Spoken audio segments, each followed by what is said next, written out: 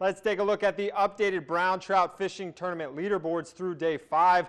Dave Sommerfeld brought in the biggest brown trout of the day, reeling in a 10.35 pounder. That moves him into second overall. The top 2 spots on the lake trout leaderboard changed hands today. Bill Skiba now owns first thanks to his 16.2 pound catch. There was no change in the salmon top 5 on day 5, so Danielle Hansen holds on to the top spot for the second straight day. Eric Skaluba hauled in the biggest steelhead of the day, moving him into 4th. He is the only new name on that board, and Steve Corelli is the only addition to the walleye leaderboard thanks to his 7.2 pound catch on day 5.